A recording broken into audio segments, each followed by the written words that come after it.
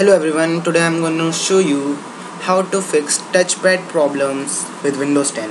A lot of people are facing problem, their touchpad stops working on Windows 10. So here's a quick fix for it. Method 1. Look, first you should try uninstalling your touchpad driver and reinstall it. So to do so, press Windows key plus X and click on Device Manager. Windows plus X. Now, Device Manager. In the list of devices, you should see the touchpad drivers. Look here, mice and other pointing devices. Right click on the device and then select uninstall.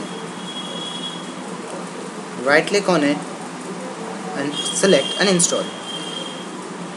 In the uninstall dialog, make sure you select the option to delete the driver package from the system. This causes the driver package installed early to be deleted.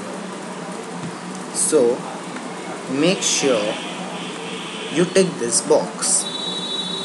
Then in the action menu of devices manager, first you should press OK here. I will not uninstall my driver as my mousepad is working properly, but you just have to click on OK. Once it is uninstalled, then in the action menu of device manager, select scan for driver changes.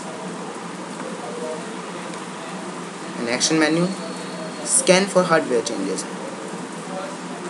As I have not installed my driver, so I have no changes, but once you uninstall it, you will get an option to install it. You just install it and it will work. And if it doesn't work, so you should try the method 2. You should go to the manufacturer's website. If for example you are working on a Sony Vaio laptop, so you should go on Vaio's site and then search for the compatible version of mousepad with Windows 10. Download it and it will work. And that's all. Thank you. If it works, please like the video and don't forget to subscribe.